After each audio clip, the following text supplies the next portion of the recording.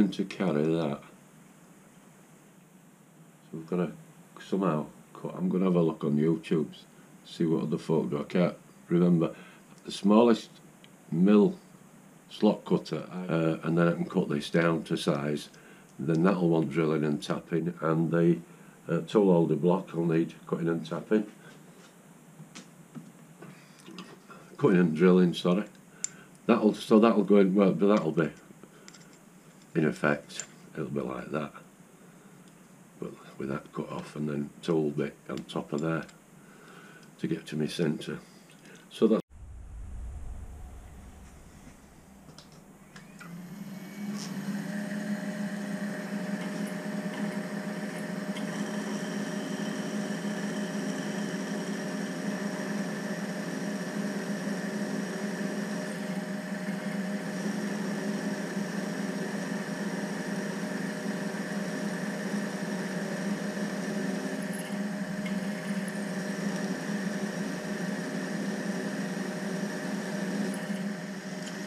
drilling all the way through here.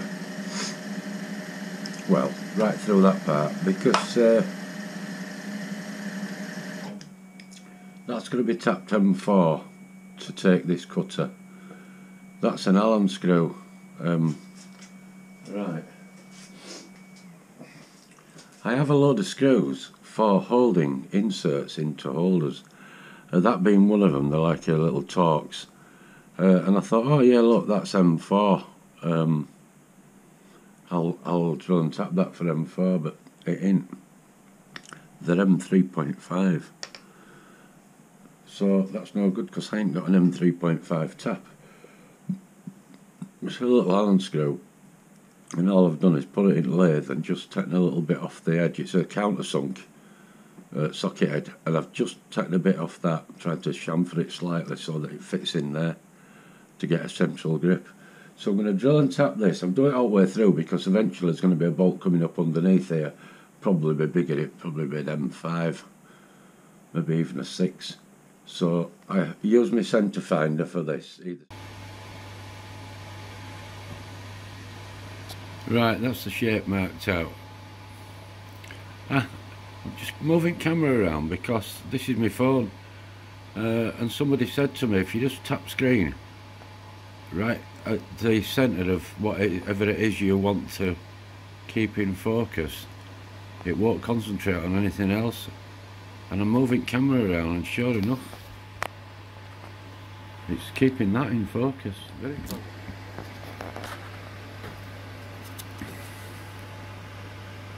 .3mm. So I'm going to have a go at chewing it out with that. I'll come back when I've got somewhere near.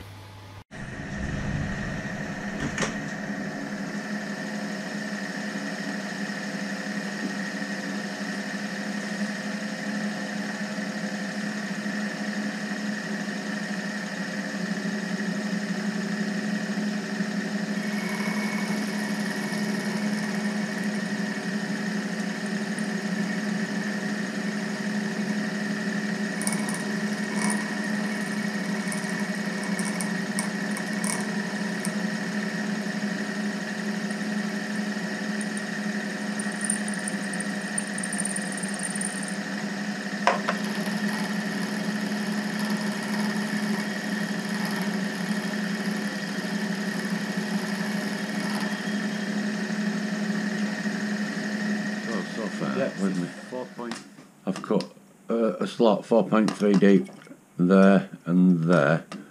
Now I need to rotate the piece and cut that one and that one, and hopefully my insert will drop in. Yep, just need to turn the work now. I'll cut one, and on my last one I'll come back.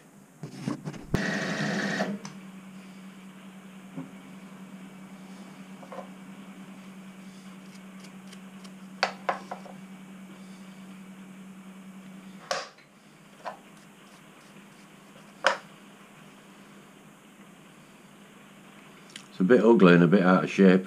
Need to do some filing. But basically, it's not perfect, but it ain't bad.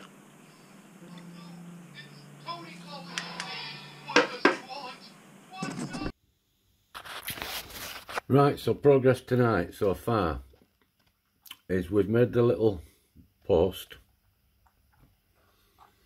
That's M4 holding that in, the tool, and that's M5 underneath that's going to be drilled into here and fixed from underneath with a countersunk Allen screw.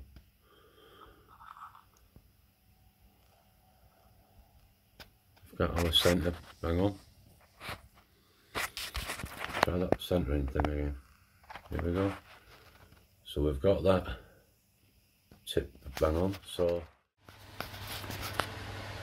yeah, this is the shaft that's going to go up through these bearings to support them and fasten into the bottom of the ball turning body. Last night I turned down that end of this piece of steel that I had, and I got near the dimension where there would have been a good press fit in there, and I cocked up. I just thought, yeah, I just need another thou off there, and stupidly went in with the cross slide a slight amount, took another skim off, put it in, and all we got was this rattling. So I cocked up totally, and I'm not one for wanting to use Loctite all the time, so I've turned it round and I'm going to start again. And I'm not cutting to the end, because here I need to leave a little thin shoulder that sits on the bottom of that, but it only has to be very shallow, and then the shaft will come up through there. So I need a right small shoulder, so I'm leaving that unfinished and I'll work on that last.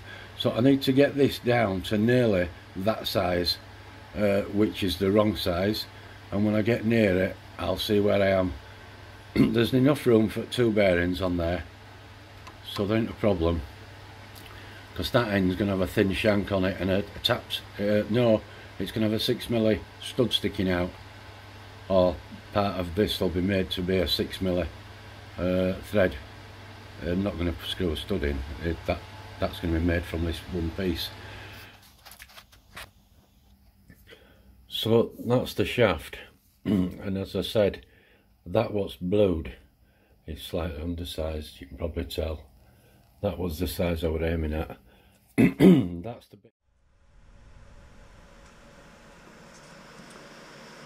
bit. Today I've got some little slugs to make to go on the cross slide, the locks.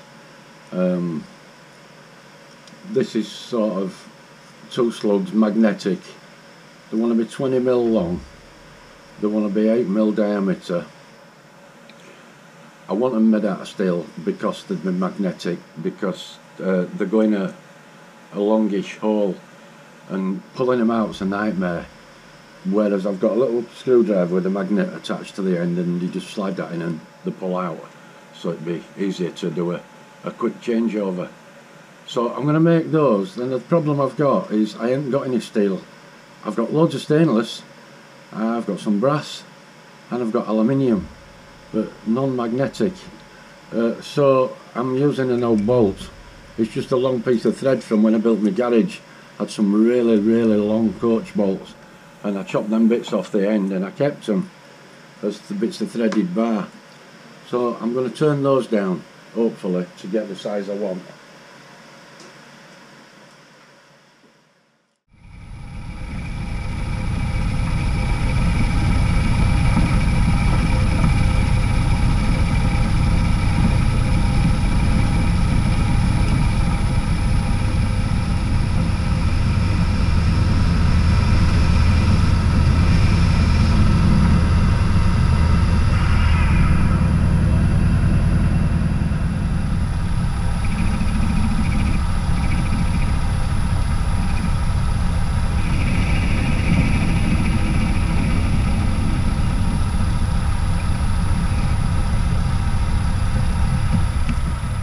Now these need to be 20mm long, but then they need an angle grinding on the end to match the shape of the curvature of the bearing, which I'll probably file by hand. So I just need to cut 2 times thickness that hacksaws me in the blade. 20mm. A couple of the slugs at 20mm, that'll do.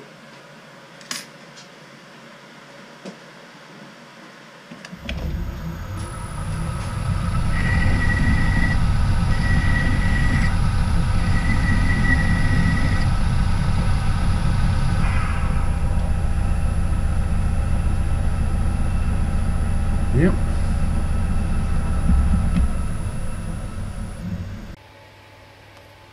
So that's the little slugs finished.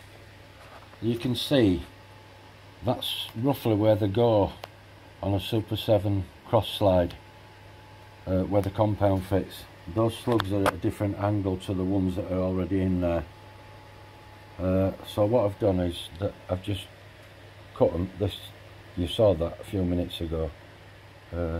Piece of threaded bar turned down, and that's the angle I've just filed on them.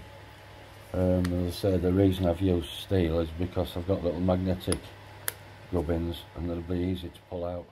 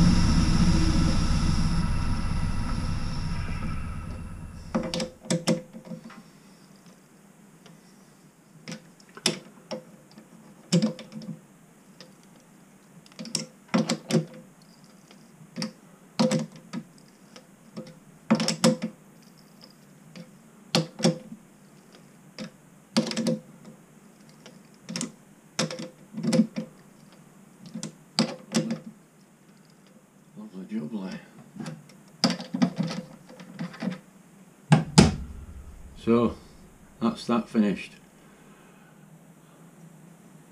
I'll put it all together, make sure it fits, and trim this down. I think that's going to have to be cut down because I think it'll stick through too far, I believe. I think it may stick through. That's there. Yeah, it does look. That's the first time I've tried that. It fits. Yeah, that's going to need cutting down so it don't foul the little slider that goes in there. Somebody's shouting and bawling out there.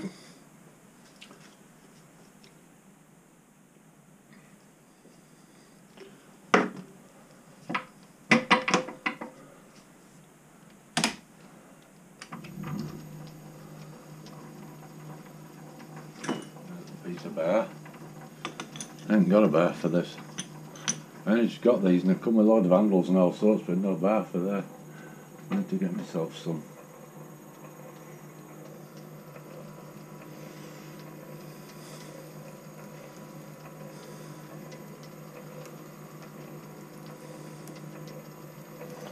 I'll have a look at that. If it's not enough, I'll finish it off in the in vise by hand.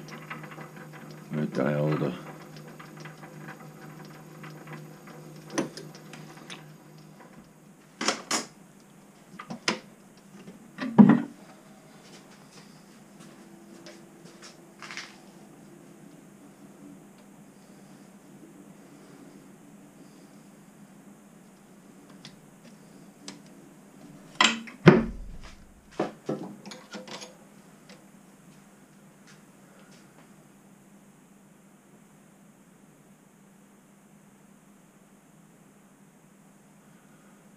One handle. Right, moment of truth. Let's stick it all together.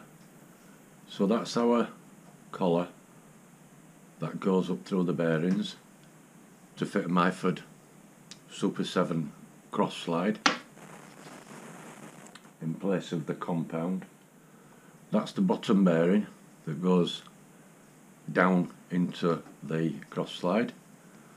It looks a bit scabby, but it is a brand new bearing. It's just that, and it's a ZZ, it's a double cage one. It's just that my mate had them, and he's had them in a drawer for years. So we'll put that onto a packing washer. The reason for that washer is because if I didn't put a washer in, that bearing outer cage would be pressed up against that bearing outer cage and they would be defeating the object. So that makes sure that the centre race is being pressed together like so.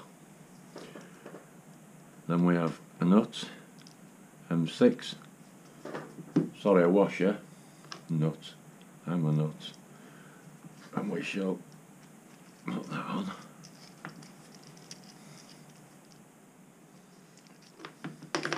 So they're now nipped together and we've got a lovely free rolling pair of bearings. That worked.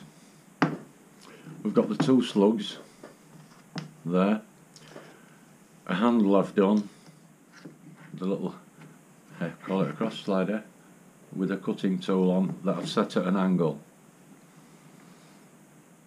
Whether that works out or not I don't know, and it does need nipping up tight there. If I've got a failure point here, it's probably going to be that, because everyone I've seen that people have made, they've machined this out of one piece, or they've made a heavy one. Steve Jordan did one and he made this a lot heavier, and he put a bolt in the back and this sleeve dropped through it and then a big pinch bolt on the back. That's not how that works, and that really might be the failure point. It might pull round. I'll nip it as tight as I can get it, but it's on an M5, so that could be a weak link, I don't know, when I trying it out. So best thing to do, I guess, is to go to the lathe and put this on, but there's the compound already on. So to give an idea of time of how long it takes to fit this, I'll do a complete strip. I'll move the camera, I'll make sure it's all nipped up, so I've got to undo it, take out the slugs, put the new slugs in, put the new cutter in, and assemble it all together, and we'll see how long it takes. Right, so that's my compound. Quick change tool holder. Shall undo the grub screws, the nipping screws, turn the compound and remove the screws.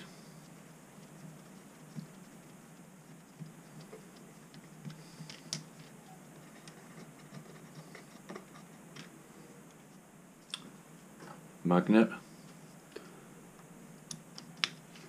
slug 1,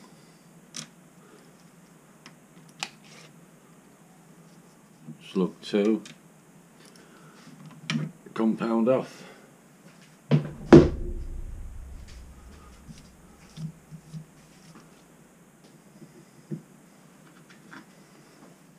two new slugs, they want to be that angle, one in there, one in there,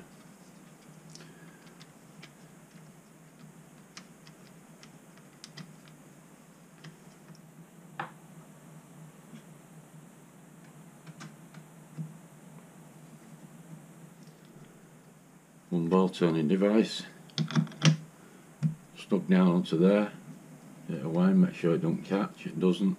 Wind these in carefully to give equal pressure. I can see it moving.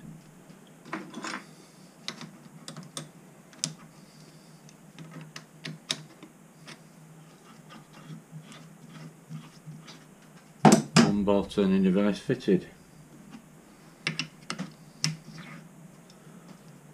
Tool in it.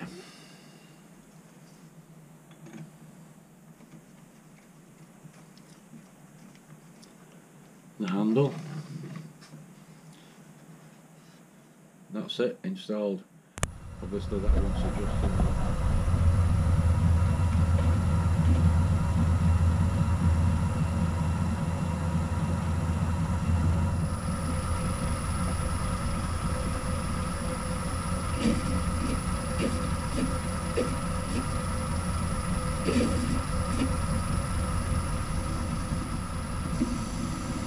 sure I'm going to hit that centre before I hit the centre on this piece. Right, where's my little toothbrush?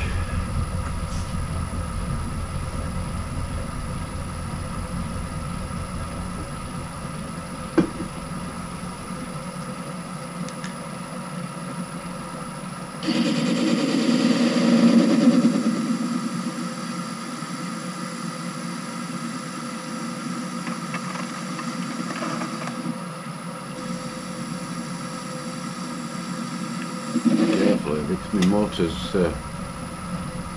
motor's not covered up very well. I need to move this swath guard. I need to make a proper swath guard. Like how else you do something temporary and it ends up being temporary and never gets changed.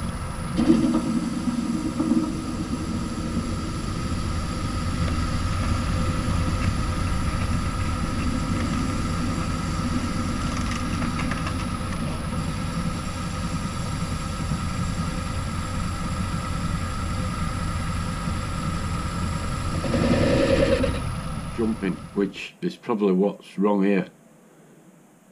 We'll just let it cool a bit. So far though, I'm quite happy with results. Yeah, it is, it's very, very hot, is that. In fact,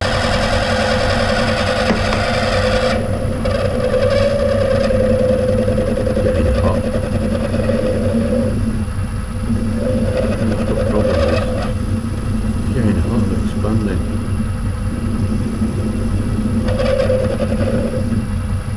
Oh, look at it. Ah, look. It's because it's offline, it's not central. I mean, drilled right.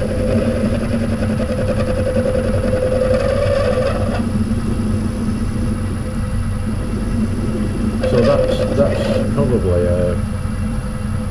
telling me that what you need to do is mount it on your mandrel and then face it off, which I didn't do. I just mounted a chunk of aluminium. It's like a bit like cast iron, whereas aluminium is a frigging nightmare.